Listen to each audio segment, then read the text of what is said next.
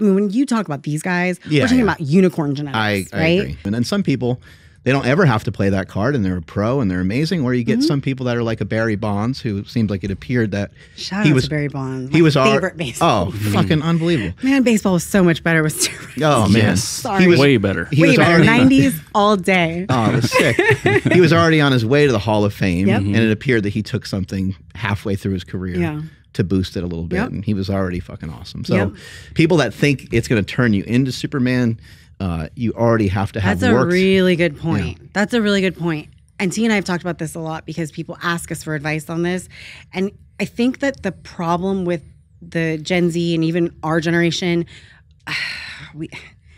Instagram and social has kind of convinced younger people that, like, especially because, okay, let's face it, the Instagram mentorship or like coaching business is huge, right?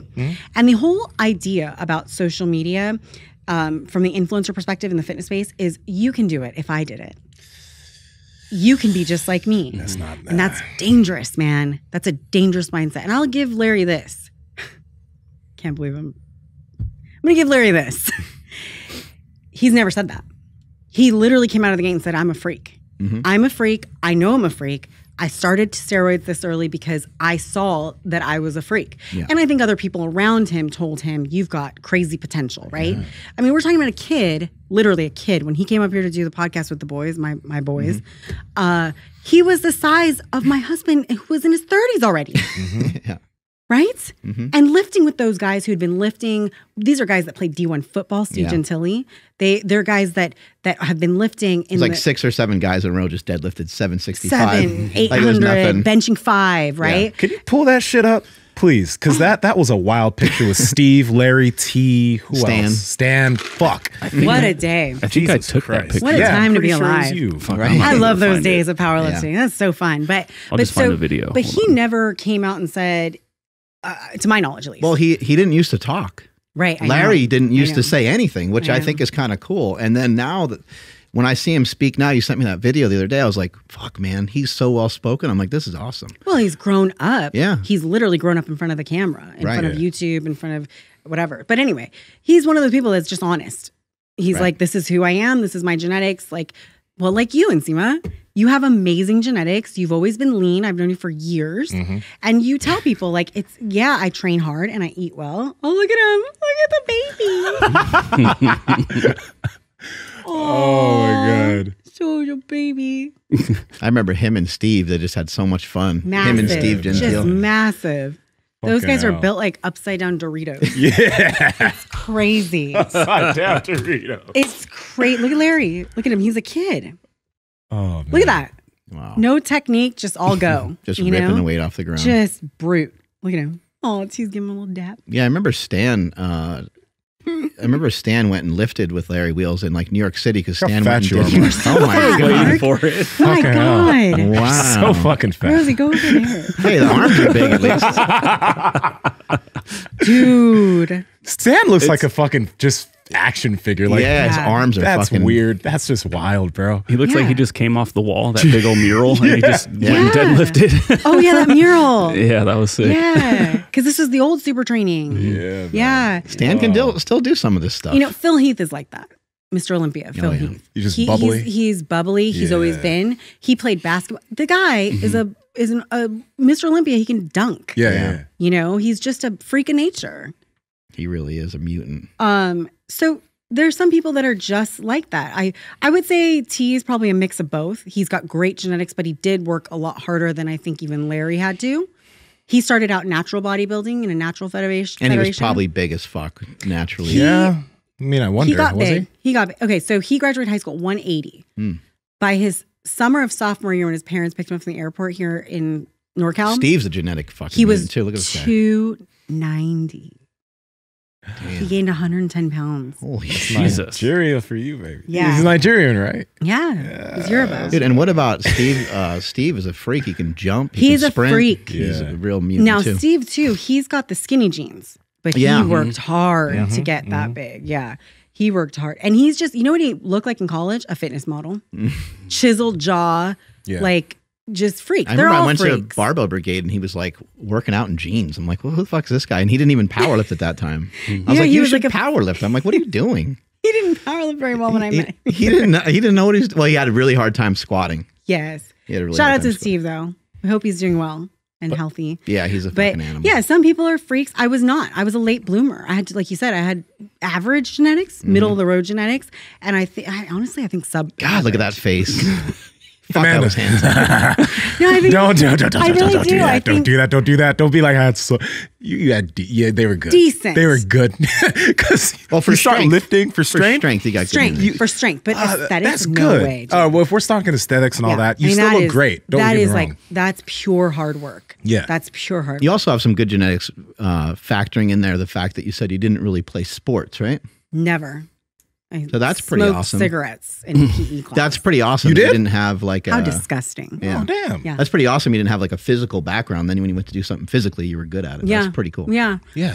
I mean, I was always active. Like when I lived in Oakland, I was like one of those chicks that rode like the single speed bikes and like no brakes. And I like ride in the city. So I had huge calves, like huge calves, huge quads. And people would always mention it, but I never paid attention to stuff like that. I just wanted to be cute. I didn't want to I wasn't worried about the way I looked. But yeah, I think I have I mean, when you talk about these guys, Yeah, we're talking yeah. about unicorn genetics, I right? agree. I Same agree. with you, Nsima. I think unicorn genetics. Our project family, how's it going? Now, as you guys know, we have been talking about cold therapy for a while. Mark, Andrew, and myself, we all use cold plunge XLs since we're pretty big. But the cold plunge is amazing. And there are a lot of cold therapy tools out there. Obviously, you can use your shower. But the amazing thing about the cold plunge is, number one, it doesn't take up much space in your home or your backyard. And number two, you don't need to change your water, unlike other cold therapy devices, for 6 months to a year. It filters itself. Let's not even talk about all the benefits of cold plunging, like the dopamine release, how good you feel after doing it, and just the cascade of hormones that happens after you get in some really cold water. It's crazy, and we love it. So, Andrew, how can they get it? Absolutely. You guys got to head over to thecoldplunge.com and at checkout, enter promo code PowerProject to save $150 off your very own cold plunge. Again, thecoldplunge.com, links to them down in the description as well as the podcast show notes. And I think it's important that you're honest about that. Like I've never seen you in the years I've known you. You've never like, buy my program. No, it's going to make you look just like me. No, it's not. But that's the thing. Right? Like you just said it, that people need to manage their expectations, because like a lot of Yes. people start lifting late, right? If you start lifting in your 20s and you see somebody like, okay, Larry does have great genetics, but Larry's also been somebody who's been active since he was 16, yeah, or something Sick. like that. Yeah. Yeah, Or right? younger, yeah. or younger. Yeah. Like he's been doing this Yeah. shit for a while. A And- lot of these people have been doing this stuff for a long time. Yeah. So it's like you need, if you're someone who's paying attention to this stuff, you can try to get your best physique possible, but you can't be like, I want to start doing this so I can look like Amanda. Bingo. Or look like Larry or whatever. Like, That's no. what's wrong with the internet. Like, I wish Yeah. we would just stop comparing each other.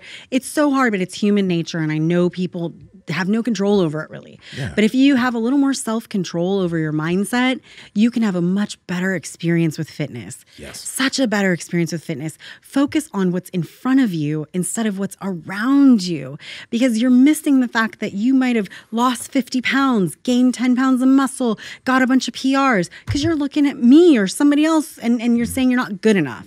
And that's bullshit. Your 50-pound weight loss, your muscle gain, that's a huge thing. You should be proud of yourself. And I think we have this pressure.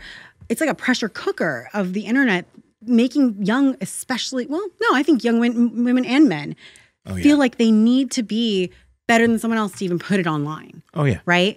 And that creates these ridiculous expectations about what they can and can't do. I have guys that come to me that are in their mid to late 20s already and are noodles, right? Shout out to the noodles. You guys are healthy. It's fine. Thanks. As you call them, noodles. There's nothing wrong with being thin. You trust me, you don't see a bunch of big people in the, like 80-year-olds, okay? That's true. You don't. You probably live I think I heard time. Chad Wesley Smith say that. You don't see 400-pound 80-year-olds. It just doesn't happen. We might in Maybe this he next shouldn't weigh 400 generation. pounds. Maybe with medicine. Love you, Chad. I feel bad now. Chad walked up to me at the CrossFit Games, and he was just so sweaty. Oh. And he's in a Red tank- and sweaty. He's in a tank top. He's Were bright. you thin by this point? No, Okay. no. I was going to say. But I was thinner. And he walks up. He's like beet red because he's fair skinned too. And my wife, after Chad walks away, she goes, probably not a good idea to be 400 pounds at the CrossFit Games. And he's just sledging across. I was like, oh my God. Hey, he's in way I'm better saying shape nothing. now. He looks handsome. I think he's like I think 280. he lost a bunch of weight doing Brazilian Jiu-Jitsu, right? Yeah, so I just like to talk shit. He's my friend. I'm not saying Hopefully. anything. I said nothing. Now he's going to I fucking said nothing. choke me out. But yeah, I get these guys that'll apply for coaching and their goals. My friend, who's also my administrative assistant, will email me ahead and be like, all right, you got a new app. He's 110 pounds and he wants to be a bodybuilder, you know? And here's the thing. You can gain a lot of muscle. Anybody can at any age. You can gain muscle, you can get leaner, you can get stronger, but are you going to be, you know, an overall competitive winner at a bodybuilding show in a year or so if you're 28 years old and you just started lifting and you have skinny genetics? No. And sorry, as a coach, I think I'm doing you a disservice if I sell you a bunch of lies, tell you if you just take a bunch of tests and a bunch of drugs, I don't even prescribe that you're going to be, you know, Mr. Olympia. You're not. For men, unfortunately, you got to start early. If that's your goal, you got to start early because there's just too much mass to grow. For women, I will say I have had girls that I've coached from, you know, string bean, and I'm like looking at them like, you could go pro. We've been coaching for 2 years, and I think you might have a shot. Like you're so women don't have to put on that much muscle, and simply just going from no training to all that new stimulus of eating more protein and doing cardio, doing heavy lifting, because I coach my women to lift heavy in all aspects, even, you know, bodybuilding style. You'd be surprised what can happen. But unfortunately, you know, guys, they got a lot more space. But there are new categories, classic physique and things like that they're rewarding smaller, more, I don't want to say attainable. It's still really hard to attain. Classic physique is still like, at least at the pro level, that shit's still, that's It's a lot hard. of mass. It's a lot. It is. You're talking about a 5'11" guy who's like 225 shredded. 220 shredded. Yeah. It's difficult. The genetic side of thing is a tough thing for people to deal with, but it doesn't really matter how someone got there or how they get there. You still have a job to concentrate on yourself. And 100%. You have to work on making yourself better. And you can't sit there and like kick yourself that you don't have the genetics of a Chris Bumstead or something like that. Because who does? No, he's one of a kind. Yeah. We haven't seen anybody come along like that. No. Probably since Arnold. Yeah. I mean, it's been a long time. And in our today's standards of aesthetics, I mean, he's got rounder quads than Arnold. He's got a bigger frame than Arnold. He has the best physique of all time, probably. For right now. Right? Yeah. I mean, there's some wild. dudes coming out of Brazil that probably are like nipping at his feet, but That Andrew Jack guy, Oh, I Jesus. wish that he okay, did Nigeria. classic. Now you're No, now you wanna I wish claim- he did classic. Holy like shit. Andrew Jack, he's doing bodybuilding. He's too big. Yeah, he's too 290 big. I on know, stage. but if he 290. if he downsized, And he into wasn't classic, even he really would've messing with bodybuilding before, right? He was just No, jacked. doing power- he was just like a strong. He was like an influencer. Instagram guy. Yeah. Yeah, he's doing some stuff with like Larry. That's where There I he first is. saw him. Is he Nigerian? I wasn't trying to claim him. Yeah. Ha! Oh yes. That I feels think so good. he's Yoruba. I think he's Oh, not your yeah? tribe. I don't think he's a tribe. He looks Nah. crazy. Yeah, Andrew Jacked is just ridiculous, Yeah. bro. Yeah, I remember he's seeing him insane. lift with I'm Larry so Wheels, impressed. and he was like just lifting crazy weights. Like, who the Yeah. fuck is this I guy? never followed him before he started playing around with bodybuilding. Yeah? When he won the amateur, I think it was Arnold. I was like, okay, this guy is not even in shape, but he looks insane. Bubbly He as wasn't even fuck, shredded. He said he didn't even diet. He didn't even diet. Great. What is that? Yeah, that's crazy. It's insane. I think he definitely has a shit ton of potential for potentially like Mr. Olympia. Shout out to Flex Wheeler. Flex Wheeler's been talking about him a Yeah, lot. that's his coach. Yeah. It's one of his coaches. But yeah, I mean, if he polishes his posing a little bit more, and I was really impressed by this Texas show routine. But if he polishes his quarter turns and gets a little more shredded in the back, because he has a little bit of thick skin on his glutes, he could be Mr. Olympia. God damn, dude. And it's really inspiring because I'm also someone who just did 2 shows and I'm a pro, and I'm like, I don't know if I'm like that, but Yeah, hey, it came out of nowhere. Yeah, I love the idea of coming out of nowhere. I think it's awesome. Pat Brock's family, I hope you guys are doing well. Now, hey, how's it? Sorry, I'm not going to whisper. I know you guys are enjoying this content, and we love talking to all these people and bringing you guys great information. So if you could help us out by hitting the like button, because that helps the algorithm, subscribe and hit the notification bell, we're going to continue reaching more people, and we're going to continue helping more people. Talk to y'all later.